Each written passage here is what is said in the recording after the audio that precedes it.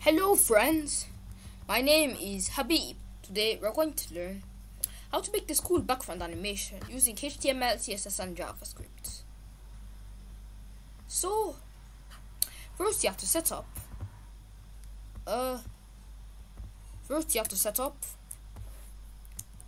like how I set up. Now in your browser you could just write pen.new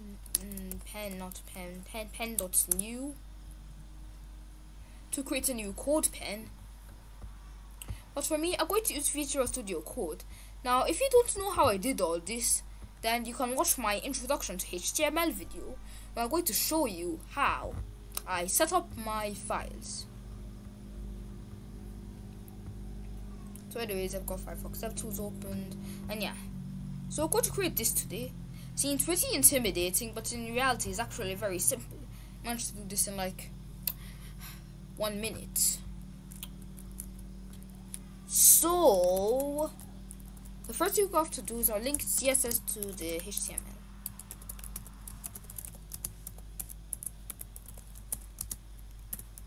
I hope you didn't forget how to link CSS to HTML. And then link the JavaScript to the HTML.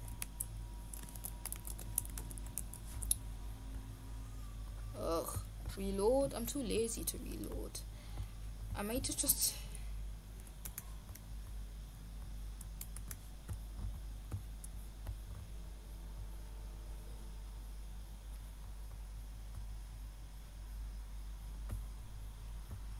so anyways, I'm going to open up console again.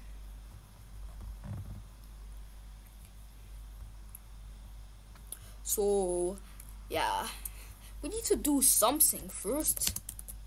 Well, the something I'm going to do first is that I'll give this thing radial gradient. No, I meant to have to give it the background of radial gradient. How could I forget? It has to have a radial gradient of transparent and crimson. That's cool, radial gradient. Now you see, sadly it repeats. Now why does this repeat exactly? Well, before I show you, I have to set the background repeat to no repeat. Hey, wait a minute, I didn't spell background properly. So, yeah, to demonstrate to you, when the background that you select, like if you select a background image, if it is not big enough to cover the entire screen, then the browser is going to be repeating the background until it can cover the entirety of the screen. Which, well, we don't want to make a bunch of lines, we want to make a checkered pattern. But this is actually a good thing because we can use it to our advantage. I can set the background size to say 10 pixels and 10 pixels. No, 10 pixels is not optimum. Also, let me change to a less eye-burning color, like cornflower blue. Just the perfect amount of mildness. So you can see how we could use it to our advantage. Now we set the size to 50 pixels, so now it creates this cool checkered pattern. Of course, it's not truly checkered, still this rubbish gradient. So we obviously don't want. Now there is a trick you can use. If I set these to the same value, then there's not going to be any gradients at all. It's just going to be a hard, boring circle. You can either set these to the same value, or you can set this first one to like a bigger value than the second one. It's going to work. But if you set this first one to a smaller value than the second one, it's going to that rubbish gradient again. But yeah, I think it's better to have the two values be the same thing instead. Okay, so we have this. We have what we need to make the effect. But where exactly is the animation? I don't really know. But I'm going to create a CSS variable called s, and what this s is going to be is like to calc to svw why do I keep to svw plus to svh. I wonder why CSS does like this sometimes. Have to betray me. So I can set this to the var that's s.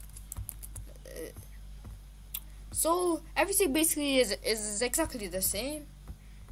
Now this svw and svh basically makes it so that it's going to change the size relative to how big the screen is.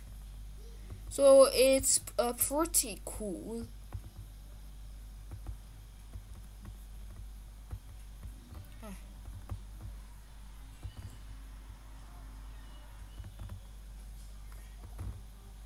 So anyways, that is not what we're talking about. So how are we meant to make these circles to be, well, if you look closely in the effect, you see that there's nothing special to it. The circles are just increasing and decreasing in size.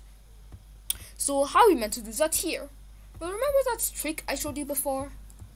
Yeah, this, well, we can reduce these two values to reduce the size of the circle, and increase the two values to increase the size of the circle.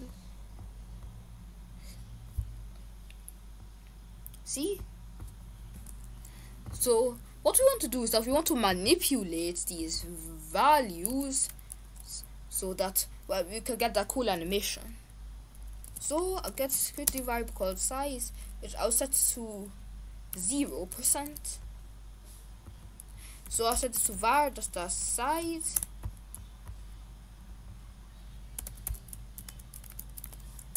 Now you see that everything is basically just consumed by blue. And now, why are we doing all this? It just seems unnecessary, creating these variables. Well, we need to do something important with them. You see, we can manipulate CSS variables using JavaScript. There are other ways to manipulate CSS styles, but yeah, we can manipulate CSS variables using JavaScript. So how do we do that? I'm thinking how. Well, we can create a function called don't, and the function is don't. And then we can create a variable called s, go to increment by 1. No, go to the s is equal to 0. And then we're going to increment s by 1.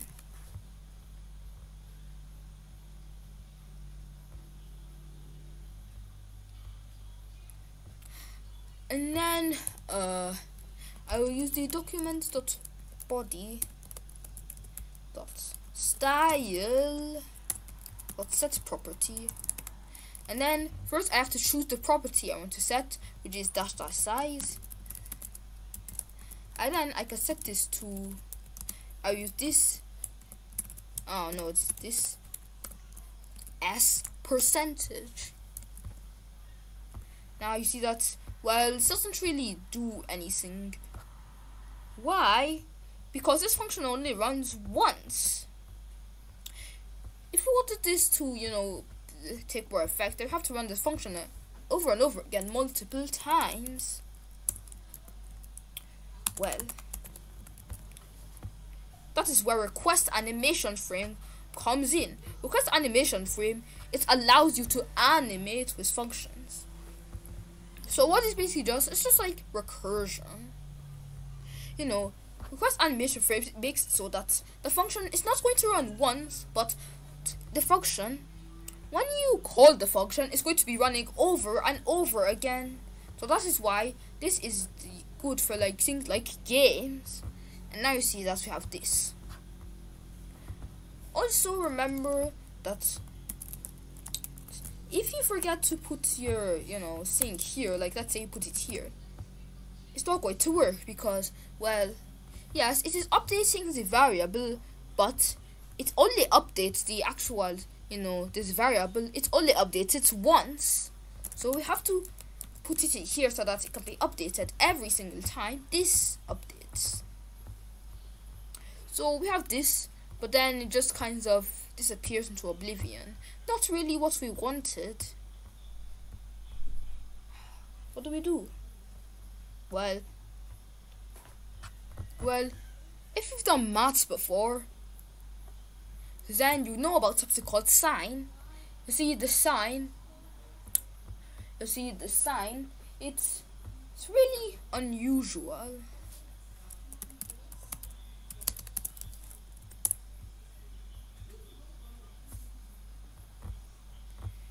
Like let's say I'll say x equals sine y. No, I meant y equals sine x. Hey, no. You see that it will create this kind of loop, create this kind of wave. So it is going to, now let's say this is 0 and this is 1. It's going to go from 0 to 1 and then back to 0, to go from 0 to 1 back to 0, 1 0 1 0 1 0 1 0 1 0 2 0, and then it just keeps going on like that forever. So this can be used to create things that, just use 0 1, just be going from 0 to 1 0 to 1 forever. And now we can change how long this graph is by multiplying it. Like multiply by 2, multiply by 10, it's going to become very long. This is 0 100. And then we can also change the speed of the graph by multiplying it. So if I want it to be really fast, to be really dense, I can change multiply it by 10. If I want it to be really spaced out, I can multiply it by 0.1, which does this to be really spaced out. So how is this meant to help us? Well, it's now we're going to use this exact same thing. Instead of setting this to s, I could set it to sine s. Now commonly it doesn't do anything because, well, the sine wave, it is too small to notice. I can multiply this by 100, by 1000 maybe.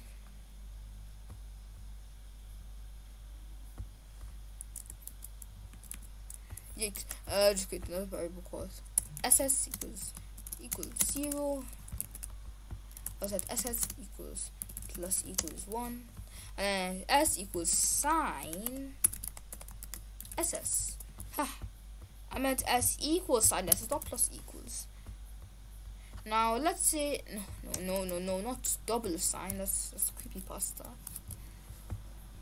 So yeah, let's say I multiply this by 1000.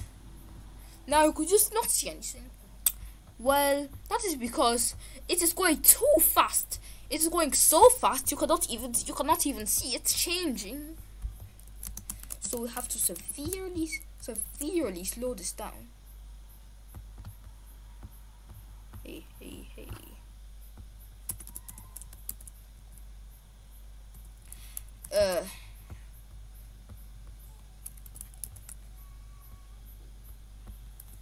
I multiplied it by like 1000.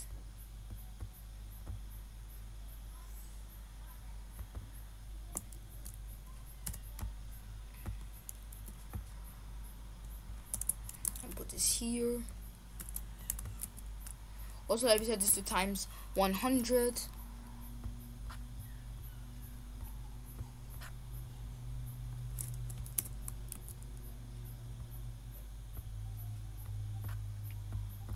Maybe we need to be a bit slower.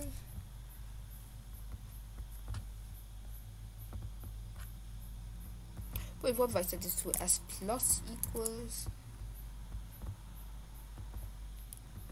S equals 1.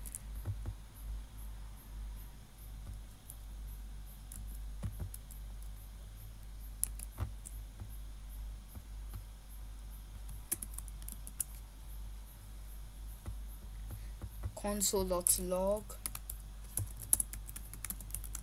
s.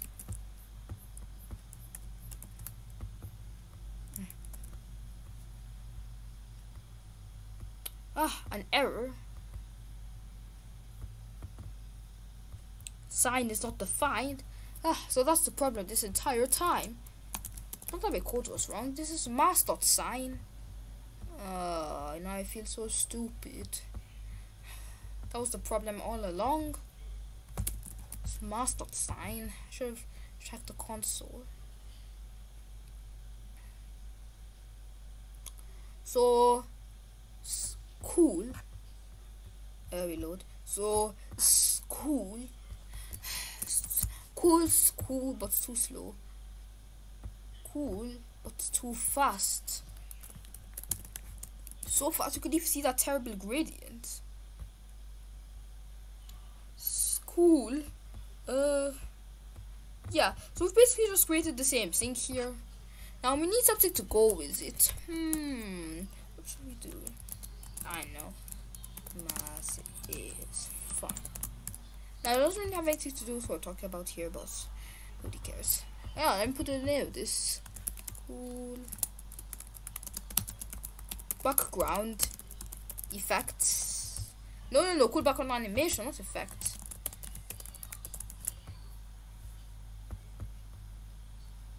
Now you might be wondering, why can't we have just used CSS animation instead of using all this rubbish sine, cosine, theta? Well, the problem with CSS animation is that it cannot animate radial gradients. So if we use CSS animation, it will not be able to animate this radial gradient. So for anyone of you people who do their stuff, you might be wondering, why can't we just use CSS Houdini? Well, if we use CSS Houdini, well, we'll be able to animate it, but it won't support all of the browsers, especially Mozilla Firefox. Mozilla Firefox doesn't support it yet.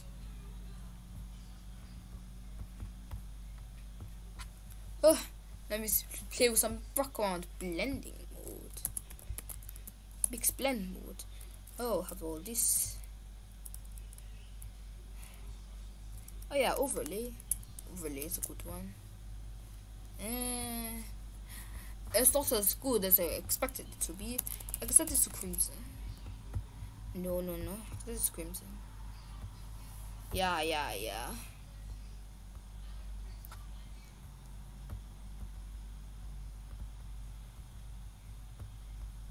Anyways, that is it for today's video. Hope you enjoyed it. Subscribe to my channel, ObaCode. Bye.